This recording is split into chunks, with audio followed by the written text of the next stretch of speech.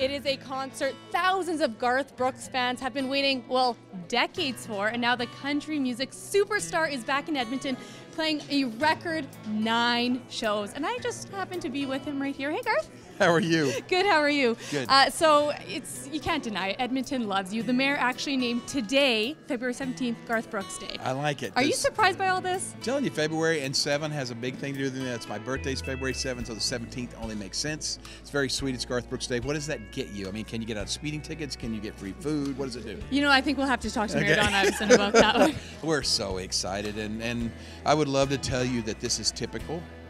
But this is unbelievable for us, man. We're so excited. The tickets, the number of tickets, just crazy, and feel very lucky that this is happening to us.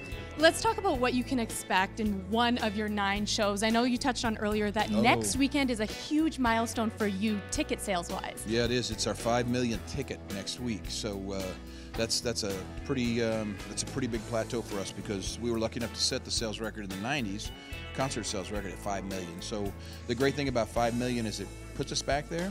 But then every ticket after that's just history being made, so we're excited. Well, congratulations on that. Thank you I know the city's so excited about having you here. How do you do it? You are playing back-to-back shows on the weekends. Do you have a ritual? Are you superstitious at all? How do you get the energy to do this? No, man, you just go out and you play for people that want to sing, which is great. You start the song, they'll finish it, which is the easiest thing, and you can do that all night long. And remember, you're playing with your buddies. These are the same guys the last time we played here. Same crew, same band, and it's just a joy to get to be with these guys. And let's touch on, you are in our brand new building, Rogers Place here. What do you think of the venue? It's gorgeous. It's absolutely gorgeous. I haven't got to be in the bowl yet because we came straight from the plane to here, but I'm expecting the inside to be like the outside, and this is phenomenal. This is absolutely, and let's talk about you tour with your wife, Trisha Yearwood. How is that? What's the dynamic like there? What do you mean? The dynamic is she says something, I say yes, dear, and that's the dynamic of this tour. She is the boss on and off, and I got to tell you, I've never felt better to trust somebody with my decisions or whatever. She's just she's everything you want her to be.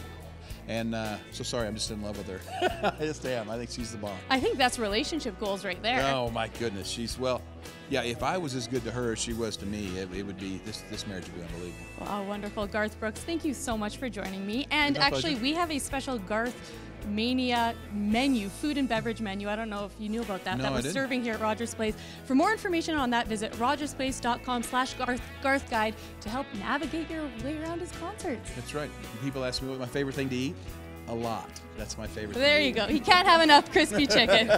Thanks so much, Garth. Thank you very much.